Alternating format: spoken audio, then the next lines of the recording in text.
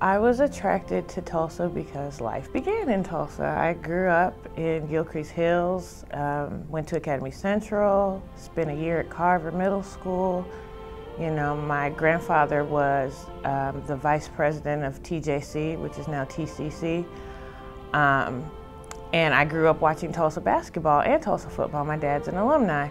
What attracted me the most to come to the University of Tulsa was the atmosphere, was the people, was getting to know the coaches and the staff.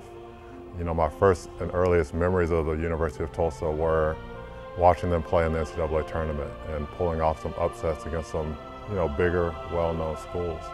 Actually, I went to the University of Tulsa kind of by chance. I was getting recruited by the University of Alabama, and my senior year in high school, their head coach at the time took the head job with the Tampa Bay Buccaneers. Offensive coordinator at Alabama, became Tulsa's head coach, and I came with the coaching staff. So, didn't even know Tulsa really existed when I was going through the recruiting process or anything like that, but thank God it worked out the way it did.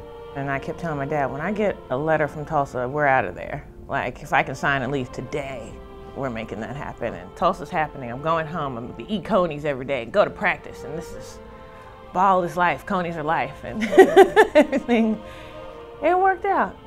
The University of Tulsa was great to me. I'm forever thankful, and they will always hold an endearing spot in my heart forever. I'm always a TU guy. Still wear my Tulsa stuff here in Denver, so I bleed blue and gold. So, and that will always be that way. Going into TU, I was really unsure of what I was capable of. You know, I knew I got recruited, and I knew I was going to play basketball. I wasn't sure how well I could do academically and what I could accomplish academically.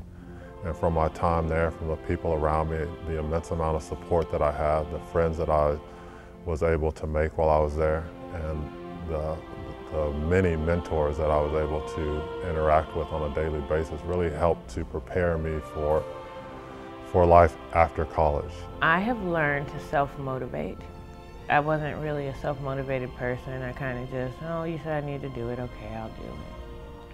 I had to learn that I'm an intricate part of a bigger picture. I'm a small piece in a big puzzle.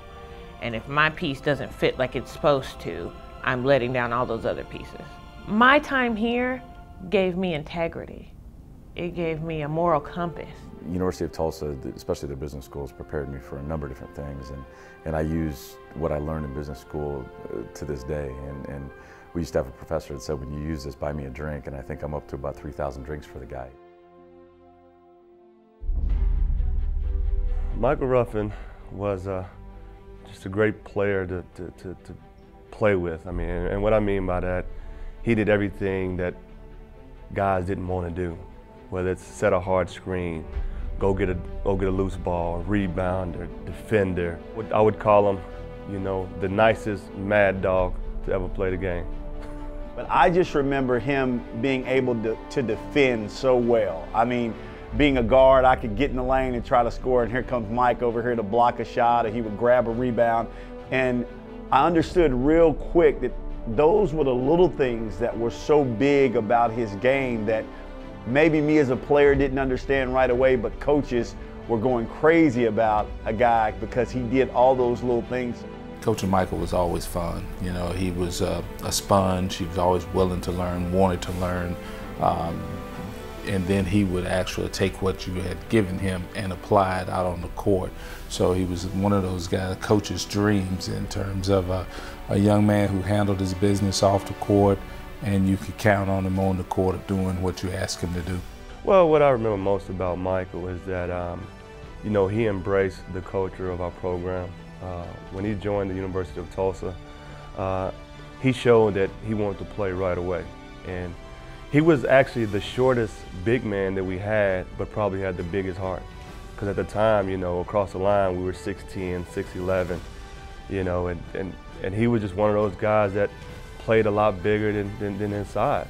When you see, you know, his work ethic, you know, and studying, and I mean, he lived in Keplinger, you know, over there, and you see the results of that, and you see him work every single day so tirelessly.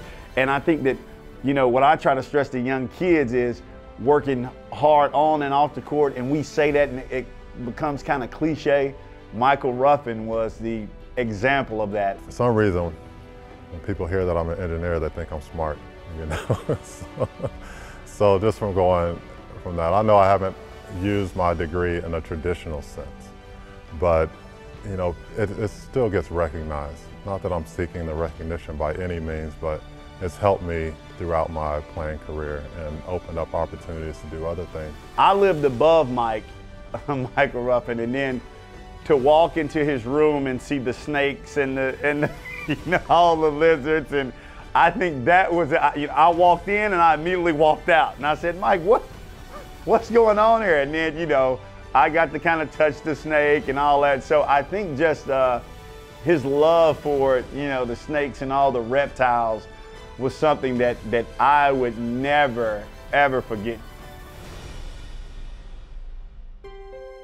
To me, and this is the most awesome thing about the women's program, is I know they had it, it went away, it came back. We're still building that tradition. That's my favorite part of it. TU is tradition, but it's a tradition that I helped create. Well, I think when you look back at how Kathy McConnell Miller got things going here at Tulsa, Jillian was a huge part of that. And I know Jillian was Kathy's recruit, and really they used Jillian to really get us to the next level. Jillian was one of TU's all-time greats, on and off the floor. A great person, an amazing player, and what set her apart was that nobody told her that she couldn't do something. She fought through injuries, she fought through doubters, she fought through playing against every opponent's best player, and she exceeded all expectations. Those years, football was great, women's basketball was really good, softball was dominating, tennis was killing, track was on point, rowing, and I went to go see these things, and I was a part of that. Like, I got to see championships from other sports, and we were all doing it, and we were all great, and we were all supporting each other. So that's a tradition that we started as a family. It all ties in together. That's what I think of when I think of TU and Coney Island, in case they need somebody to endorse them. What I remember about Jillian is just her tenacity. She could really bring hype to a game, and if Jillian was there to play, I mean, our team was going to be on fire. I think for Jillian, you know, even though she scored over 2,000 points and had over 1,000 rebounds, it was the other ways that she helped her teams and our program. She's also a record holder in steals. She's also a record holder in block shots. So she was multi-dimensional and, you know, helped her team in various ways. Jillian's eyes, you could see it in them. It was kind of scary. Like, I was glad I was on her team, because if I were on the other team and saw that look in her eyes, I think I might run for the hills. But yeah, she brought a fire for sure, a passion for the game. Jillian has been so impressive since leaving TU, because she's played internationally since 2007. She's been in various countries, and we use that in our recruiting now, because players are always looking at the next level. You know, what school can prepare me to get to the pros?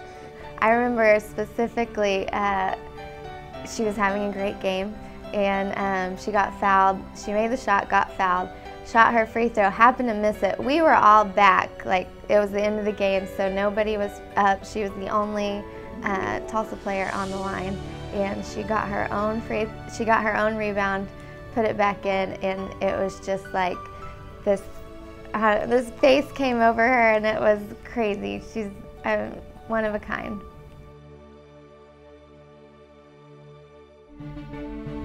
If there was a word to describe TJ, it would be confident. And what came out of that confidence was that his team and those guys around there believed in him. TJ Rubley was a smart player. He was a student of the game.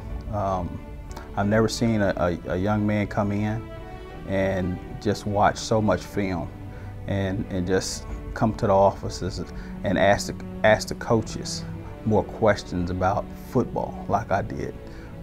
like I did see with TJ Rubley. As far as with TJ goes, it's part of being a competitor. I mean, TJ took preparation seriously. He wanted to compete, he wanted to be successful.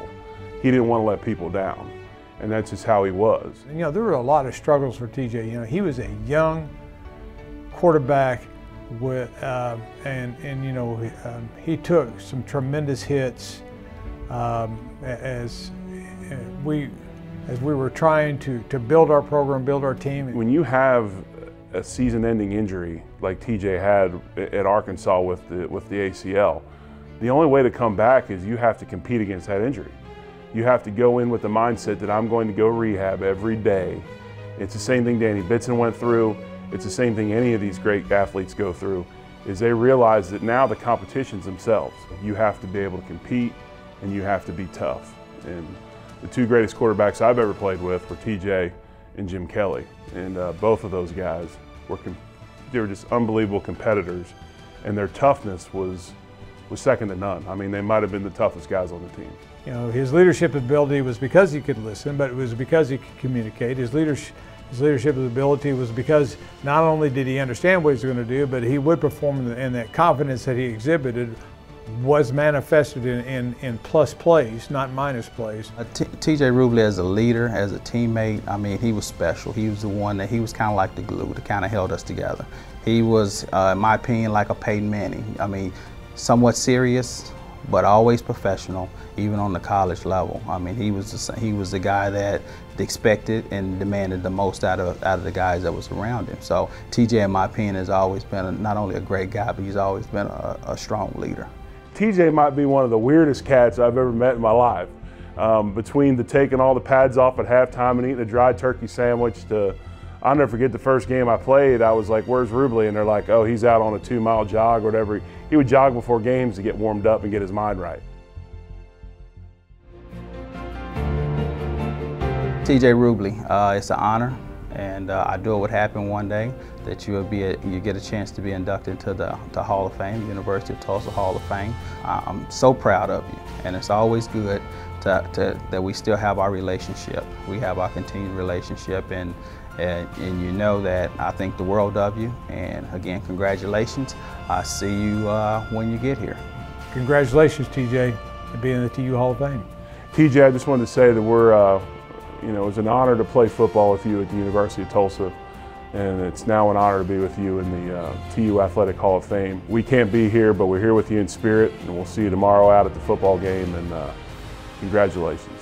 Hey Mike, I just want to say I'm so proud and honored to sit here and speak on your behalf. I think it's a long time coming, and I couldn't be more happy for you and your family. Just having this opportunity to be here to say hello and congratulations.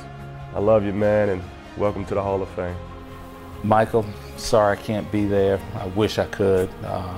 I'd just like to congratulate you on a well-deserved honor and an award, and wish you nothing but success. And I know you'll represent the university as you always have in a very special way. Well, Mike, man, I just want to say congratulations to you. I am honored that I was able to be your teammate. So thankful that I got to know you and your family. Congratulations, you deserve it, man, and best of luck in everything else you're going to do.